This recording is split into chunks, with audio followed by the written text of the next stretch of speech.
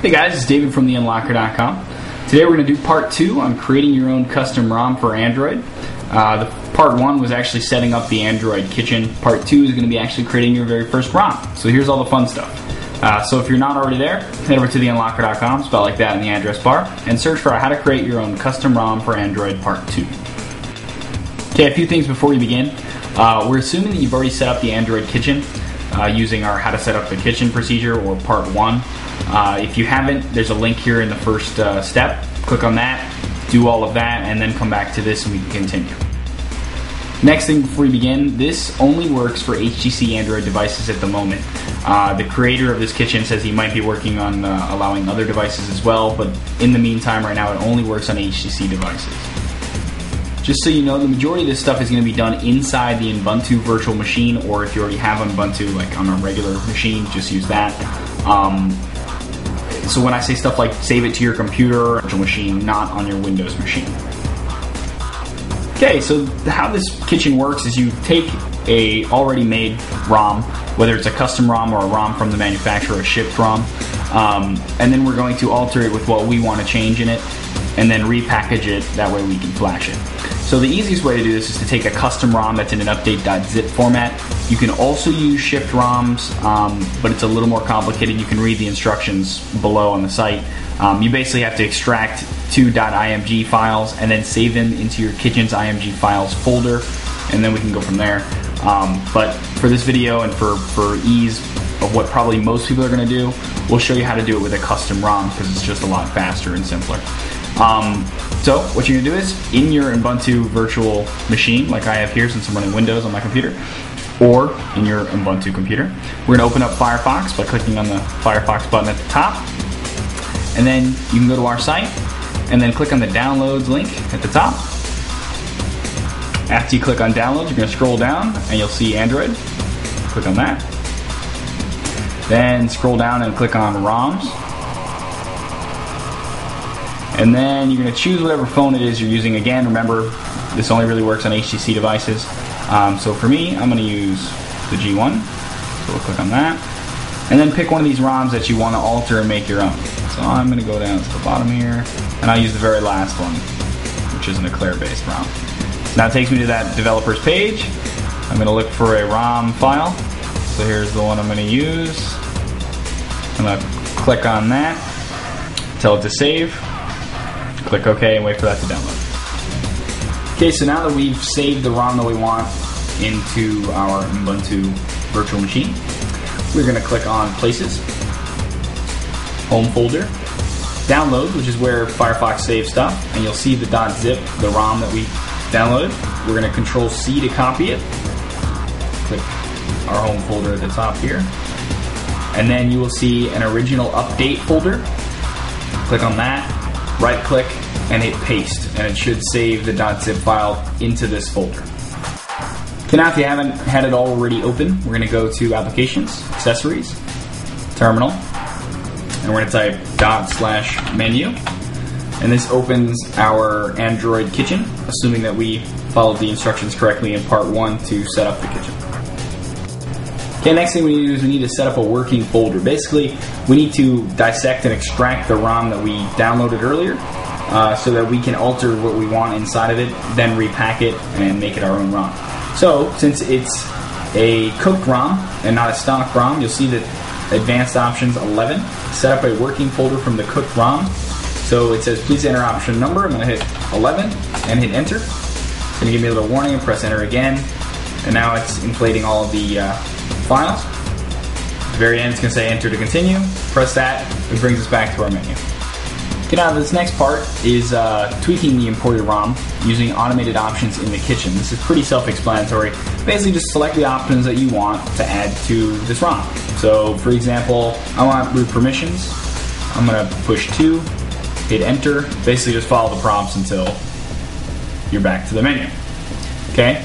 And you do the same for any other options that you might like, enabling apps to SD, add wireless tethering, etc. So do all those, add whatever it is you want, and then we can go to the next step. Okay, now the next thing we can do is we can add or remove applications from the ROM.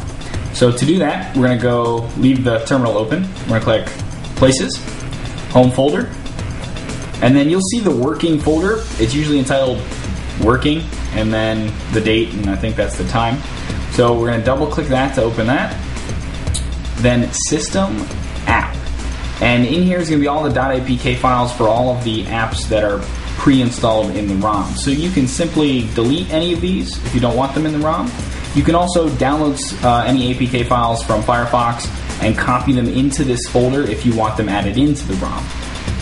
Okay, again, this is optional. If you just want to leave it the way it is, then just leave it the way it is. Then we can go to our next step. Okay, once you've made all the changes that you want, the very last thing you need to do is you need to repackage the ROM so that it can be flashed onto a phone. It's pretty easy to do that. You'll see option number 99 is build ROM from the working folder. So we're literally going to type 99, hit enter. It is now compiling everything back together. Then it tells you where it saved it in the output_zip folder. It reminds you to do a wipe before you flash the ROM, which is always a good idea. And then we're going to press enter to continue to bring us back to our menu screen.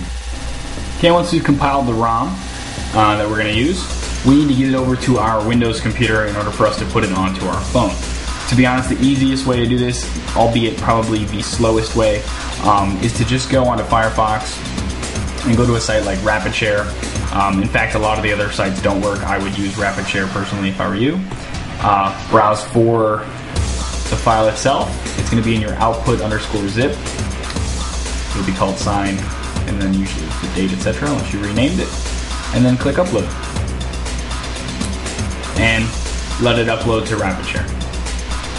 Okay, once the file's been uploaded, it'll present you with a download link.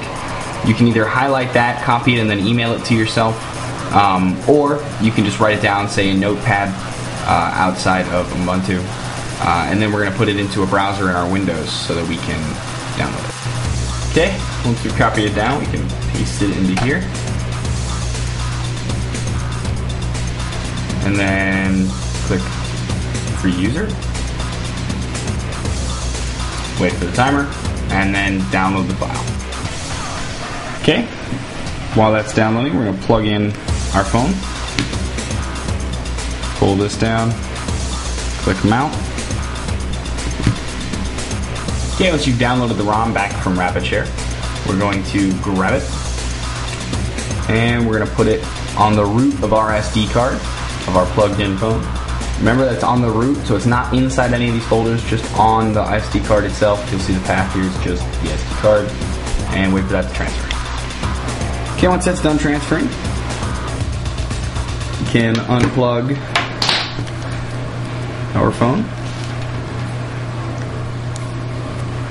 Wait for it to prepare the SD card, and then we're going to turn it off.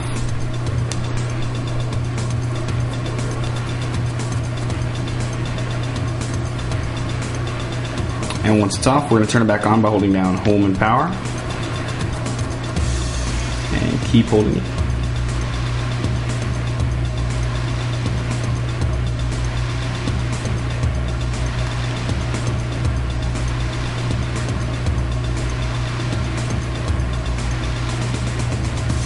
Till we get to our custom recovery screen.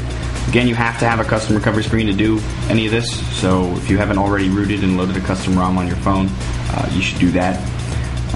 But now that we have our recovery screen, we're going to click Backup and Backup. Your options may be different depending on what recovery image you have, but essentially they're going to be the same thing. And then we'll wait for it to finish its backup. Okay, once it says backup is complete, we can click Back.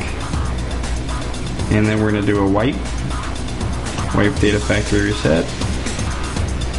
Let it do that. Back, and then we're going to flash zip from SD card, and we're going to select the signed zip file that we just put on the SD card, and click home and let it flash. Okay, once it says install from SD card complete, click reboot system now, and wait for the phone to reboot, and you're all set. Enjoy.